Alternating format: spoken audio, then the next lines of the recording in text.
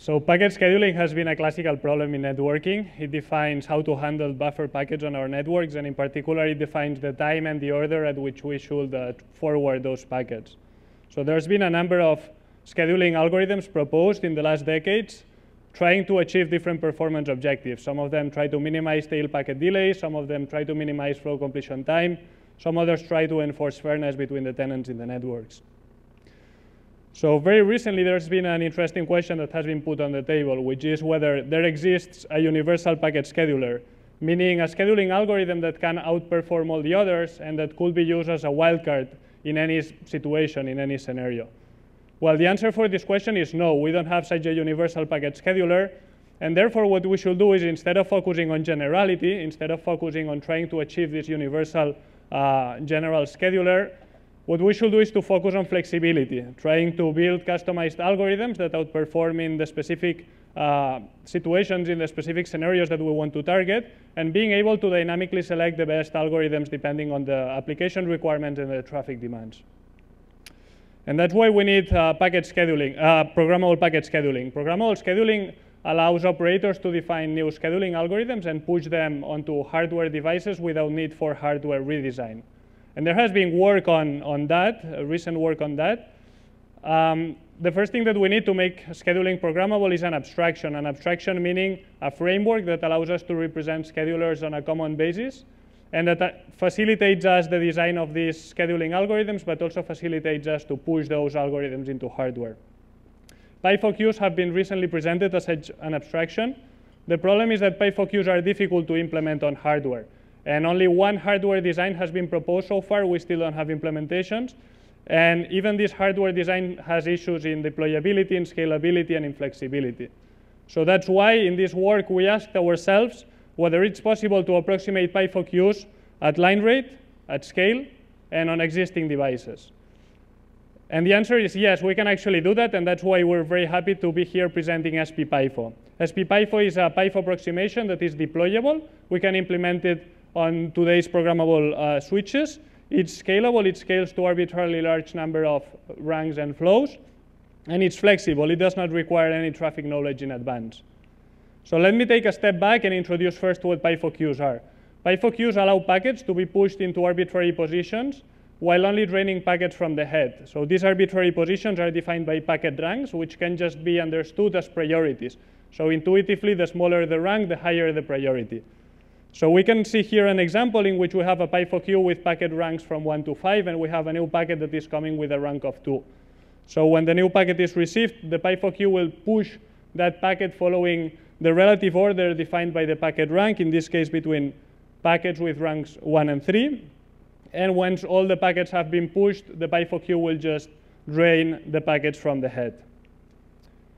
Now, how to make a programmable scheduler? Well, we need two pieces. The first part is a rank computation. That is where the operator can design the algorithms that define this relative order of packets through these ranks. And then we have the PIFO queue that will just execute those ranks. So here we have an example in which we receive a packet. And the first thing that we need to do is to compute the rank for that packet. And then once we have that rank, the PIFO queue will just push it following the relative order defined by this rank. And that's how the PIFO abstraction works. And what we present here is a different abstraction in which we keep the rank computation, which is the programmable part, but we substitute the PIFO queue for a set of strict priority queues and an adaptation strategy that defines how to map packet ranks to the priority queues. When the number of queues is very big, that's very easy to do. That's straightforward because we just have to map ranks to different priority queues in order of priority. And when we drain those queues, we can see how the output that we receive is exactly the same that we will obtain with an ideal PIFO. The issue is that in practice, we don't have such a big number of queues. The number of queues is limited, and it's usually smaller than the number of ranks that we have. And therefore, we have a problem, that is that ranks need to share those queues, and therefore we can have scheduling errors. We can see that with an example. In this case, we have two priority queues, and packets with ranks from 1 to 3 are mapped into the highest priority queue, and a packet with rank 4 is mapped into the lowest priority queue. We can see how when we drain these queues, we have a scheduling error between the packet ranks with rank 2 and 3. meaning that a packet with higher rank, in this case the packet with rank 3, is drained before than a packet with lower rank, which in PIFO does not occur. The good news is that we can try to minimize those scheduling errors by defining mapping strategies. So let's see first how we define mapping in SP-PIFO. Mapping is defined by using a parameter which we call Q-bounds, which are just thresholds that are used to define whether a packet with a certain rank can be mapped into a specific priority queue.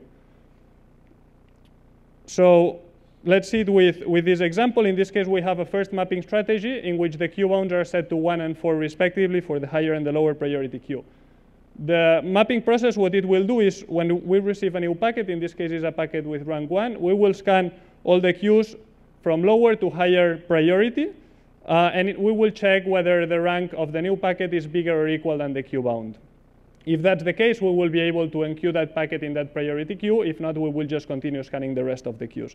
In that case, the packet with rank 1 is not bigger than the Q-bound of the lower priority queue, and therefore will be enqueued in the higher priority queue. The same will happen with the packets with ranks 2 and 3 that will also be mapped into the highest priority queue. But when we receive the packet with rank 4, in this case, it will be mapped into the lower priority queue because the rank of this packet is equal to the Q-bound. Now, we can see that when we drain those packets, we have a suboptimal output. It's exactly the same output sequence as we have seen in the previous slide, in which we have a scheduling error between the packets with rank 2 and 3. Now we can define another mapping strategy in which the Q-bounds are set to 1 and 3 instead of 1 and 4. And we can see that how by following this mapping strategy, the packets with ranks 1 and 2 are mapped into the higher priority queue, while the packets with ranks 3 and 4 are mapped to the lower priority queue. And when we drain those queues, we have an optimal output, so the same output sequence that we will obtain with an ideal PIFO queue. So that two examples show us that by defining different mapping strategies, we are able to optimize somehow the output of these sequences in a way that we can minimize scheduling errors. So the question is, how can we design automatically these mapping strategies that minimize scheduling errors? And that's what we will cover in the rest of the talk. So I would like to first introduce the SP-PIFO design, how SP-PIFO adapts these mapping strategies per packet dynamically. Then I would like to introduce how you can implement SP-PIFO on today's programmable switches. And finally, I would like to introduce some evaluation results. So let's go with the first part. I would like to frame the problem formally first. What we're trying to do is to find the optimal Q-bound design, which is the one that minimizes the scheduling errors across all the different ranks. So the first thing that we do, we start with Q-bound set to 0 because we don't have any traffic knowledge in advance, as we mentioned before. And we will try to build up how SP-PIFO works through an example. So in this case, we receive a packet with a rank of 4. And by following the mapping process that we have introduced, it will just be mapped into the lower priority queue because the rank is bigger than the Q-bound. Now, if we do the same for the second packet, the mapping condition will also be satisfied for the lower priority queue, and the packet will be mapped into this lower priority queue. However, as you can see, when we drain that sequence, we can already see that we will have a scheduling error if we do that, because the packet with rank 4 is drained before the packet of rank 3. So let's go a step back and let's see what we would like to do differently to prevent that scheduling error. And what we would like to do different is to push that packet into the higher priority queue so that we can avoid this error from happening. So to do that, what we have to do is to increase the Q-bound of the lower priority queue to the rank of the packet that has been enqueued already. In this case, we have to increase the Q-bound to 4, and therefore, by following the mapping process, now the next packet, the packet with rank 3, will be mapped into the higher priority queue.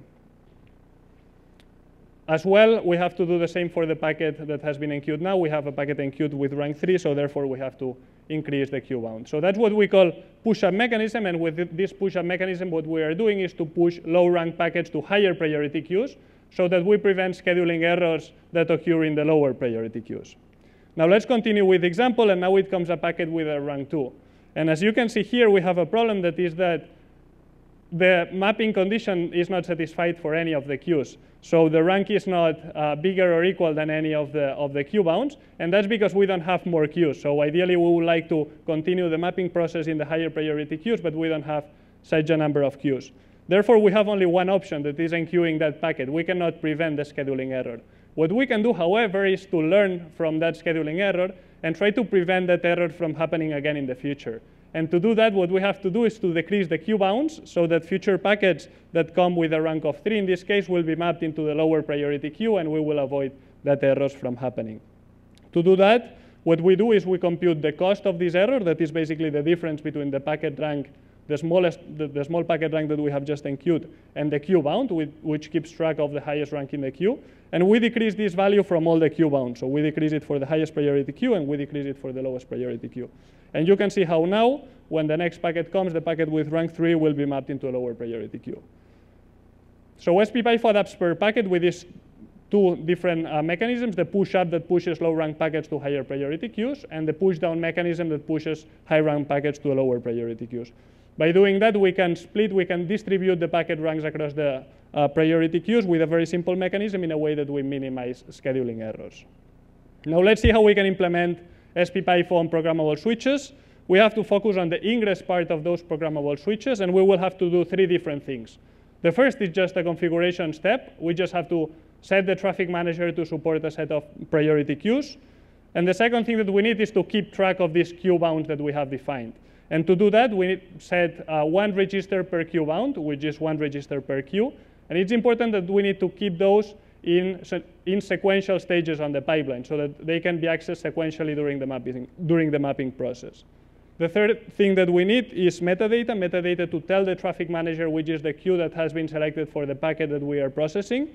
And we will also need extra metadata to tell the traffic manager the cost of the scheduling errors in case we detect one. And that's in order to implement the push down. Remember that when there's the push down, we have to update all the queue bounds. So since we have already accessed all the registers when doing the mapping process, and we cannot access these registers again in the pipeline, what we have to do is to resubmit the packet so that we can access the registers again and update the queue bounds accordingly. So that's for the implementation, and let's see some evaluation results. The question we want to answer here is to see how does SP-PIFO approximate widely known scheduling objectives. In this case, we choose 2 very different scheduling objectives that are minimizing flow completion time, which we will focus on pfabric, implementing pfabric on top of SP-PIFO, and enforcing fairness. We will run a fluid model of a start time fair queuing on top of SP-PIFO and see how it performs. So we do packet level simulations that they have been implemented on top of NetBench, which is a packet level simulator that was developed at ETH. We use a leaf spine topology with 144 switches, links of 1 and 4 gigs per second, and we use widely known traffic distributions, the web search, and the data mining from the pfabric work. So first, let's see in flow completion time. As mentioned, what we will do is to implement the ranking algorithm defined by pfabric in top of SP-PIFO, which is our proposal, in top of the ideal PIFO in case we had that one, and we just compare with DCTCP and TCP with drop-tail queues just for comparison as a baseline.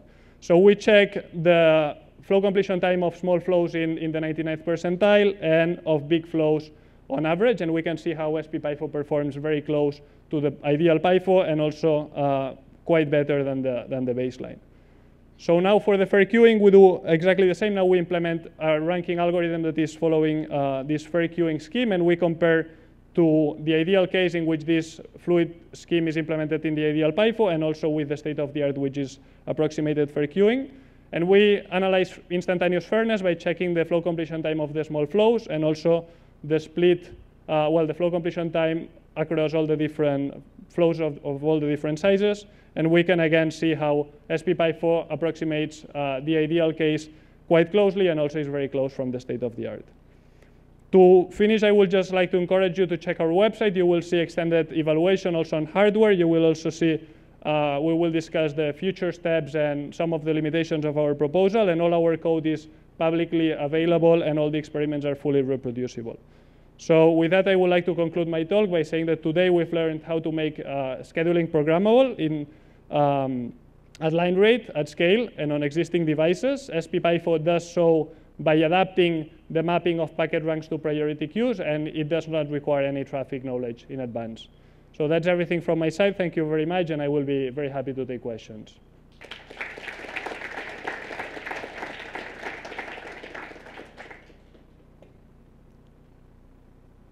Hello, This is Danny Chen from Princeton University. Thanks very much for the great talk and the brilliant idea.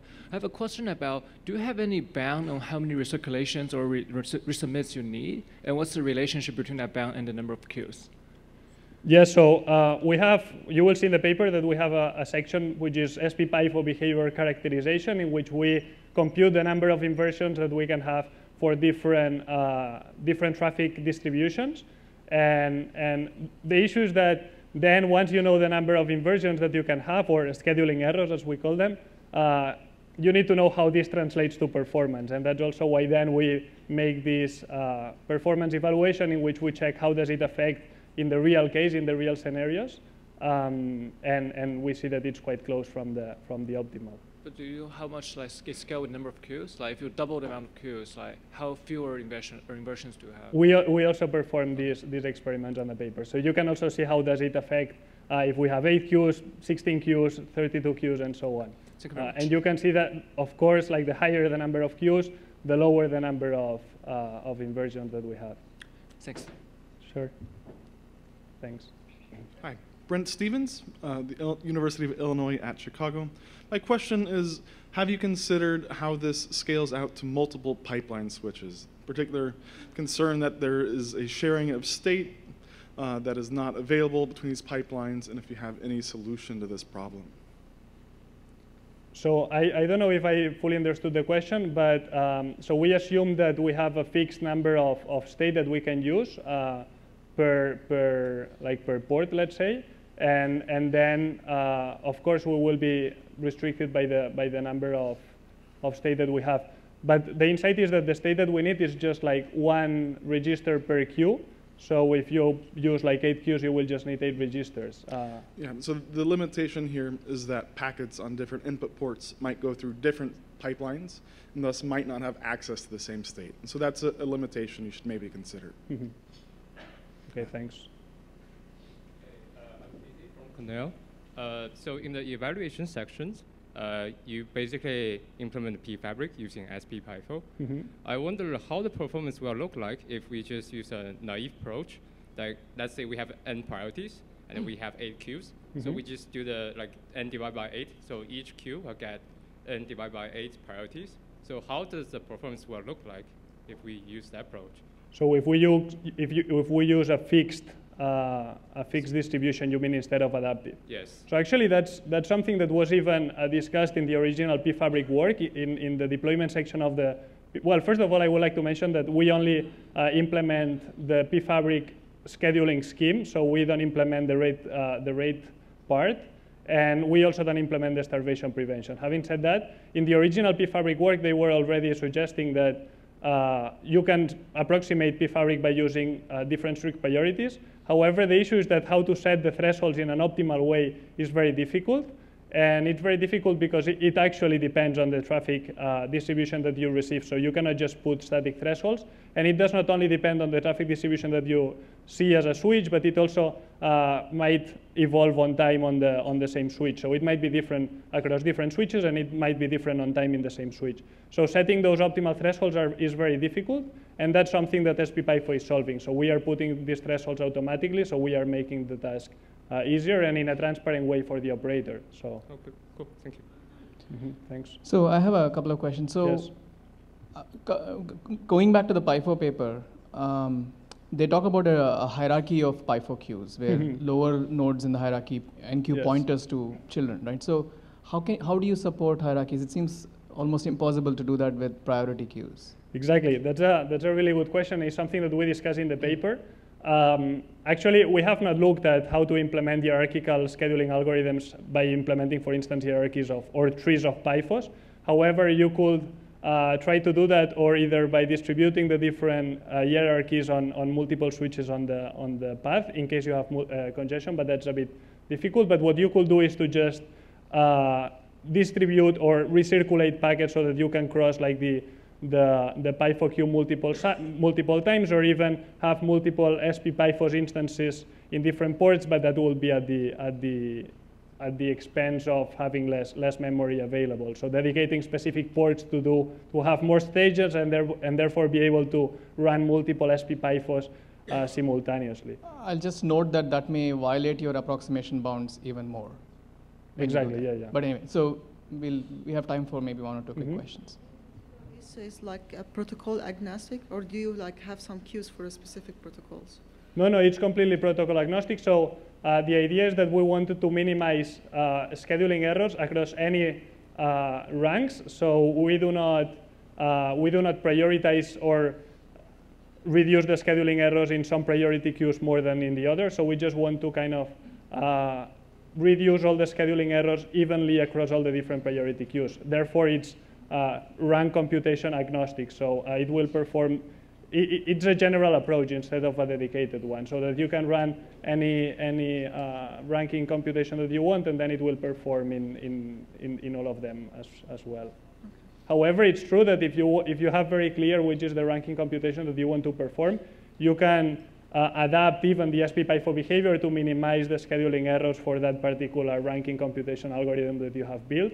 However, this is out of our objective, which was just providing this generality, like being able to support multiple rank computations algorithms and being able to make scheduling programmable for any possible algorithm instead of focusing on one. All right, thank you. Yeah. Question? Okay, very quick question. We're almost at the end of the session. Yep. So currently you're considering all scheduling errors to be equivalent. I was just wondering if like different scheduling errors would have different costs. Like let's say if you like give priority to like 1 instead of 2 versus 6 versus 7. Does that make sense? I didn't understand. So like you're trying to minimize the number of scheduling errors, but I was wondering if different scheduling errors might have different weights. In the sense that like if you're giving, if something is very high priority and you have a scheduling error on that, that would worsen your performance even more. Sure, yeah, exactly. So that's what I was mentioning, that we have targeted the objective of reducing all the scheduling errors equally, regardless of where they occur, regardless on whether they are between ranks of 1 and 2, or whether they are with ranks of 100 and 101, or 100 and 110, whatever. It's true that, as I was mentioning, you could even adapt SP-PIFO to, for instance, treat preferentially the scheduling errors that occur in the highest priority queues, assuming that those packets are more important and therefore we should have more granularity.